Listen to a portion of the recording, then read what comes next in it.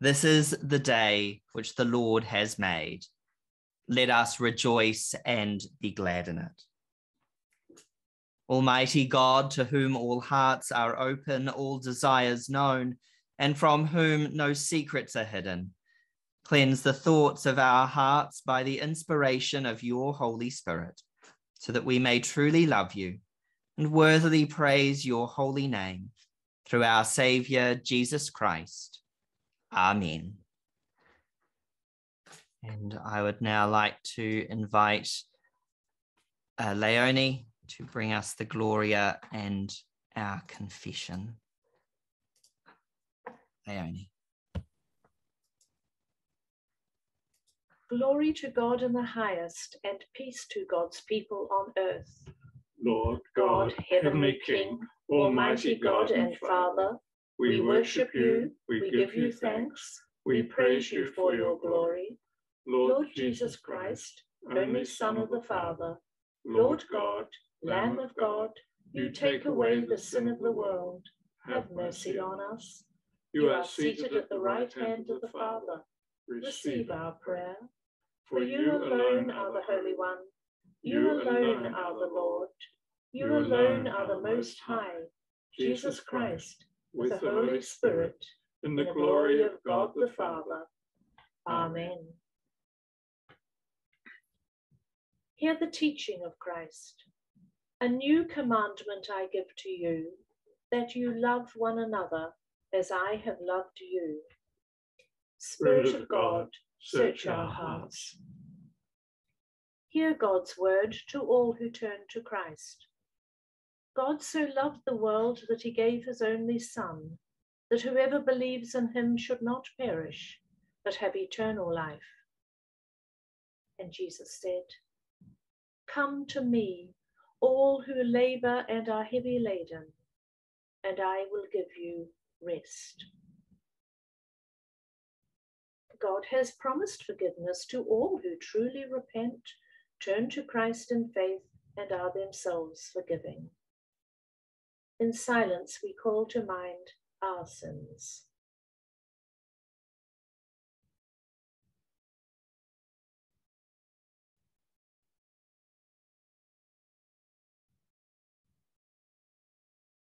Let us confess our sins.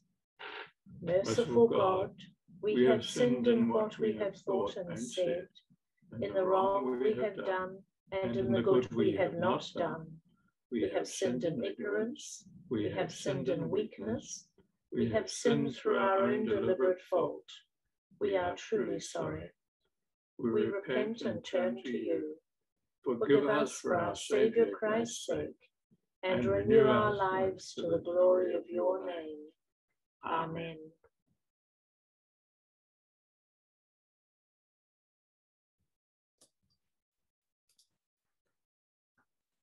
Through the cross of Christ, God have mercy on you, pardon you and set you free. Know that you are forgiven and be at peace. God strengthen you in all goodness and keep you in life eternal. Amen. And our sentence for this week is taken from the Gospel of Mark. Those who want to save their life will lose it, and those who lose their life for the sake of the gospel will save it. Let us pray. Almighty God, you are Alpha and Omega, beginning and end, the Word made flesh. Grant us the courage to take up our cross and bear it gladly for the sake of the gospel, risking mockery and rejection, following the example of Jesus. Through the same Jesus Christ our Lord, who is alive and reigns with you in the unity of the Holy Spirit, one God, now and forever. Amen. I'd now like to invite Wayne and Susan Paul to bring us our first reading and our gospel. Wayne and Susan, thank you. Okay, a reading from James chapter 3, beginning at the first verse. Not many of you should presume to be teachers, because you know that we who teach will be judged more strictly. We all stumble in many ways. If anyone is never at fault in what he says, he is perfect, able to keep his whole body in check. When we put bits into the mouths of horses to make them obey us, we can turn the whole animal. We'll take ships for an example. Although they are so large and are driven by strong winds, they are steered by a very small rudder wherever the pilot wants to go. Likewise, the tongue is a small part of the body, but it makes great boasts. Consider what a great forest is set on fire by a small spark. The tongue also is a fire, a world of evil among the parts of the body.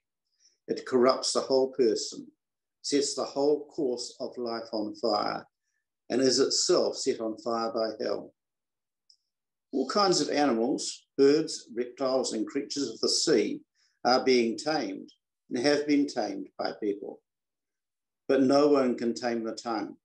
It is a restless evil, full of deadly poison. With the tongue we praise our Lord and Father, and with it we curse others who have been made in God's likeness. Out of the same mouth come praising and cursing. This should not be. Can both fresh water and salt water flow from the same spring?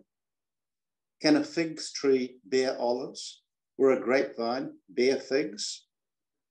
Neither can a salt spring produce fresh water. Hear what the Spirit is saying to the church. Thanks be to God.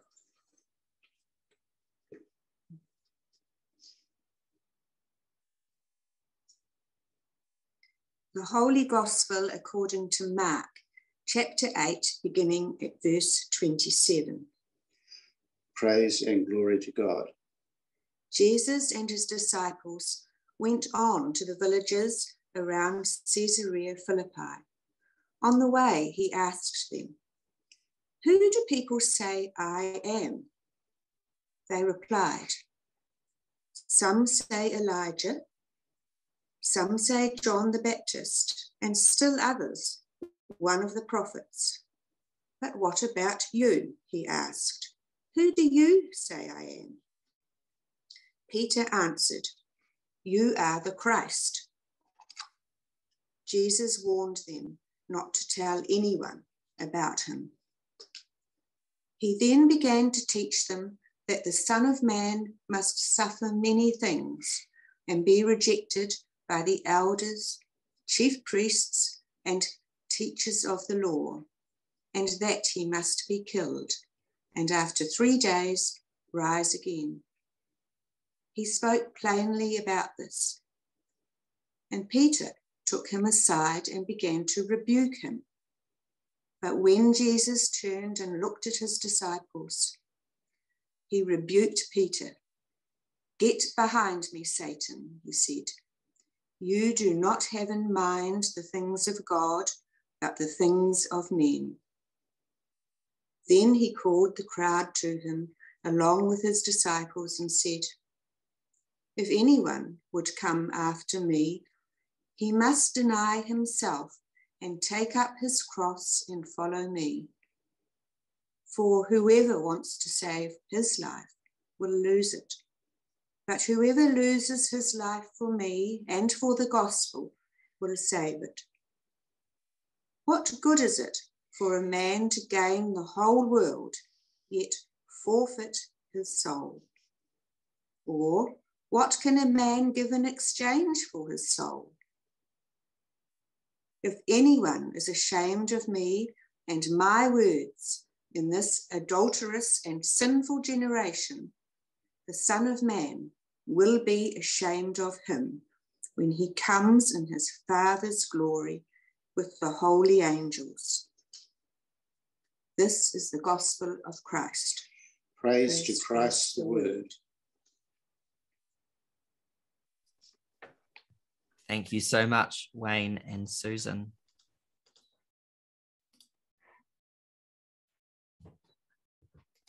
People are fascinating. We're all so unique and different. We're not mind readers. We can't tell everything about one another. And yet we spend our lives in one way or another getting to know and understand people, making friendships, building work relationships, getting to know our neighbors, spouses, learning more about the person they've sought to make a life with. We spend our lives getting to know others, and yet people are still able to surprise us. No matter how well we know someone, we often find that there are things we just never realized. And I think that's a wonderful part of our humanity, that our relationships, friendships, and interactions with others are full of the unexpected, the interesting, and the new. It's a minefield for curiosity. Of course, one of the flip sides of this is that in trying to understand someone, there are times that we get it spectacularly wrong. It might not have been our fault, but we have perhaps jumped too far ahead. We have labeled them in ways that made sense to us. We have understood them according to our own experiences. Unfortunately, that can leave us wide of the mark at times. We've freighted all of us onto them. Now, we have all possibly encountered an experience of being stereotyped at some point in our lives. It could have been something very minor or something very major, but someone's tried to understand us by putting us into a box of their own making. And this can be misleading, constricting, and for us, even downright hurtful. Well, in today's gospel reading, we hear of an interesting conversation between Jesus and the disciples. He's been with them for a while now. They know him, and we see Jesus asking them about his own identity. Who do people think that he is? And the answers pour out. The crowd, the people, the everyday villagers think that he might be John the Baptist or Elijah or one of the great prophets come back to life. But then Jesus makes the question a little more pointed. Random strangers might think that, but what about his immediate disciples who he's traveled with and taught with and lived with? Who do you say that I am? And Peter answers him with an amazing and a straightforward confession of faith. It seems, you are the Messiah. There we have it. Peter recognizes Jesus as God's anointed one. So it's surprising then, or it could be surprising, that straight away, Jesus orders the disciples not to tell anyone about himself, not to tell anyone this. And further on in the passage, Jesus even rebukes Peter. Why would he do that? You'd think that Peter was right in recognizing Jesus as the Messiah, so why keep it a secret? And the answer perhaps lies in Jesus' own opinion, that Peter's set his mind not on divine things, but on human things. Peter's got the name and the title right. Fine. You and I equally might be quite comfortable in the names that we might use to speak of Jesus, whatever they might be. Christ, Messiah, Lord, Savior, Master, Friend, Teacher, Prophet, Son of God, Liberator, Redeemer, what you will. But for Peter, what does Peter think the title he's just used means? Well, Peter views that word Messiah in a very human way, a very worldly way. He ignores what Jesus is saying about what the Messiah will go through, what it means. In fact, Peter gets angry that Jesus would dare define it that way, because from Peter's point of view, the Messiah is a triumphal figure, someone who conquers. Despite Jesus being quite open and explaining that The Son of Man must undergo great suffering and be rejected by the elders, the chief priests, and the scribes, and even be killed. To Peter, that's a scandal that he can't wrap his head around. One wonders if he's even heard the last word, that after 3 days, the Messiah will rise again. And so no wonder Jesus has to tell them to keep quiet and not tell anyone about himself. Because what they'd be telling wouldn't be right. It would be their own sanitized interpretation. They've stuffed Jesus into a box. And what they'd be talking about were all the bombastic heroics and none of the pain or difficulty. But the truth is that the Jesus we meet and the Messiah that we follow and the God we worship, that person did undergo great suffering for us. Why? Because God, who came to redeem us, in order to do that, in order to lift us up, he not only became one of us, but he also endured the depths of human pain in order to reconcile humanity in all its fullness to God. Christ bore witness to all of the human experience, the good and the bad, even the bits we like to hide or pretend don't happen or are ashamed or embarrassed of. He took all of that upon himself, and in doing that, he brought healing to it. Christ couldn't just take the good. He had to take the bad as well so that it could be transformed. Because where God touches, healing and transformation does follow. That is the extent to which our God went for us. And we're called to walk in that path too, to take up our cross and follow in the way of Christ, to follow in the way of one who saw the suffering in the world, and rather than running from it, entered into relationship with those experiencing it, going where the pain was, confronting the difficulty, meeting the people trapped in the boxes that society had made for them, and taking them out of those boxes and raising them up.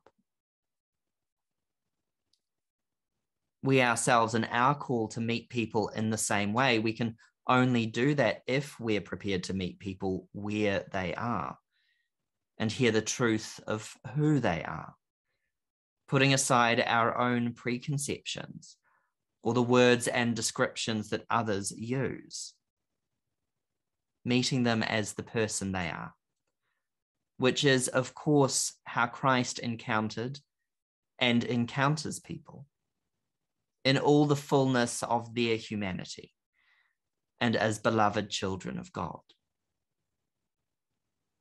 Christ meets us as we truly are, warts and all. And we are to do the same as we follow him in his way of love. Amen.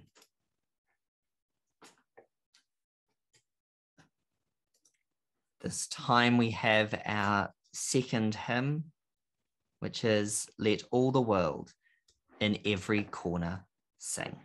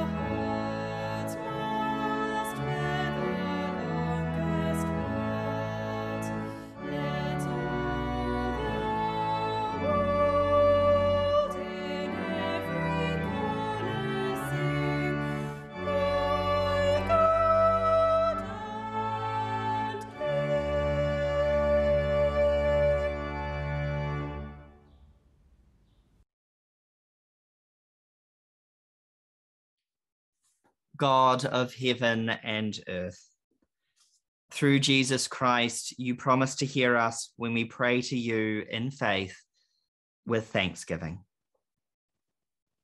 We pray for one another, for our families and friends through whom we learn to love and to be loved.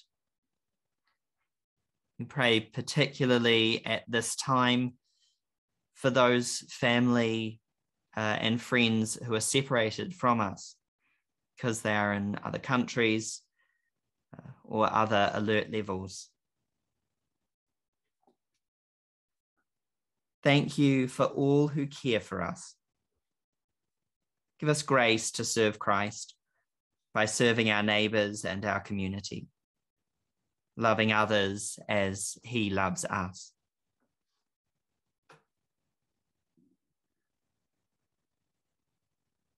We thank you for the unfailing love you hold out to everyone in Jesus Christ. Comfort and heal those in sorrow, need, sickness, or any other trouble. In a moment of silence, we call to mind all those we know in need at this time, those who have asked for our prayers, and those with no one to pray for them.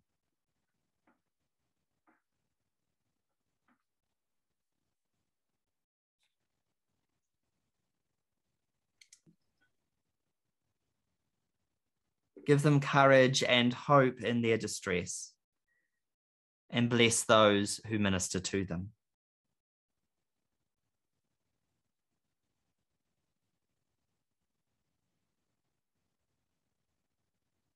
We remember with gratitude your many gifts to us in creation and the rich heritage of these islands. Help us and people everywhere to share with justice and peace the resources of the earth. Give wisdom to those in authority among us and to all leaders of the nations. We pray particularly for the decisions that are being made by our government and by health officials at this time. We pray for those particularly in the hospitals in Auckland as they care for those affected by Delta COVID-19.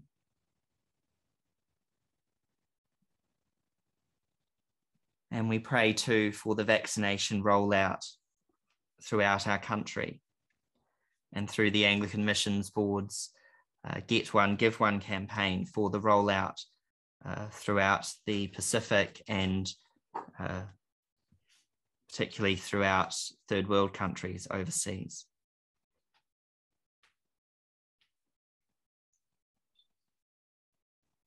We pray for your church throughout the world, thanking you for all who serve Christ and his kingdom. By your Spirit, strengthen your people for their work and witness in the world. Unite us in your truth and love, that we who confess your name may also reflect your glory. We pray particularly for the church throughout the Christchurch Diocese this week, as all of our parishes work through diocesan plans to reopen churches for public worship. We look forward to being together once more to celebrate our common faith together. We pray for those too who are in vulnerable situations or vulnerable health, who are not able to regather with us at COVID level 2. We ask you to be with them and to guide us in our support of them.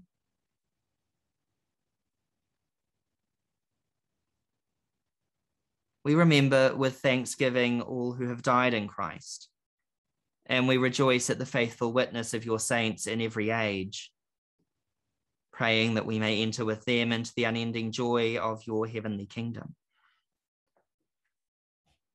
We pray and give thanks for the lives of all those we know who have died recently. Amongst them, we pray for Michael Wilkinson of this parish.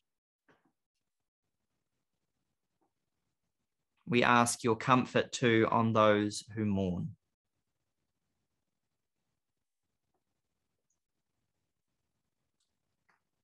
Moment of silence, we make our own prayers to God.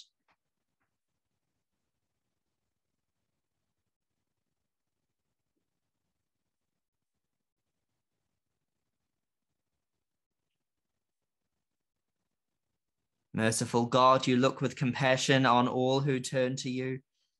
Hear the prayers of your people. Grant that what we have asked in faith we may, by your grace, receive through Jesus Christ our Lord. Amen.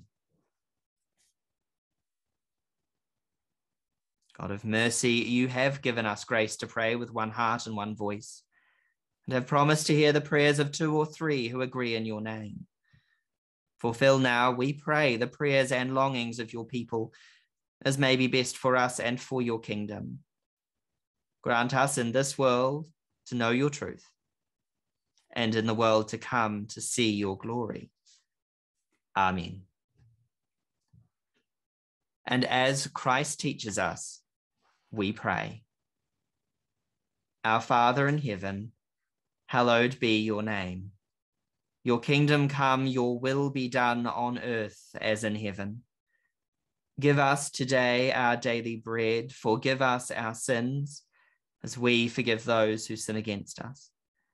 Save us from the time of trial and deliver us from evil. For the kingdom, the power, and the glory are yours, now and forever. Amen. God, our Creator, yours is the morning and yours is the evening. Let Christ, the Son of Righteousness, shine forever in our hearts and draw us to that light where you live in radiant glory. We ask this for the sake of Jesus Christ, our Redeemer. Amen. And the peace of God, which passes all understanding, keep your hearts and minds in the knowledge and love of God and of his Son, Jesus Christ, our Lord. And the blessing of God Almighty, the Father, the Son, and the Holy Spirit, be with you all this day and forever. Amen. Just a moment, we'll have our final hymn, which is O Jesus, I Have Promised, following which, at the conclusion of our service, you're all very welcome to unmute yourselves and stay on to catch up. Just a couple of notices before that, as has been mentioned. We're currently working through a plan for the reopening of St. Mary's for Sunday morning services. That plan will be going to the diocese for approval, and specific details should be available around about Wednesday or Thursday. So look out for some communication around that time, or do contact the office. The services in the first couple of weeks, if we're still at level 2, which we likely will be, will look different to what we're used to. And there'll be some information around that just as we transition back to in-person services with the added Delta restrictions. Just to be aware, but we will be able to gather. We will be continuing in some form online services as well. So if you don't feel comfortable returning to the church straight away and gathering together, there will be an opportunity still to come together online. And there'll be details about that as well. The office is currently open again. It's normal hours, 9 till 1, Tuesday through to Friday. So you are welcome to pop in there. Just be aware if you are coming in that obviously with the new restrictions, we do ask that you are wearing a mask, that you must sign in either on the sheet in the hall or in the atrium of the hall, or via the COVID-19 Tracer app. And the QR codes are there. and also just be aware of spacing, particularly if there's more people in the office. But we are reopen, and you are welcome to pop in. Right, that is those notices. So now we'll have our final hymn, which is "O Jesus, I Have Promised." And once again, thank you to Josh and Catherine for recording these for us for today's service. So we will just move to that now.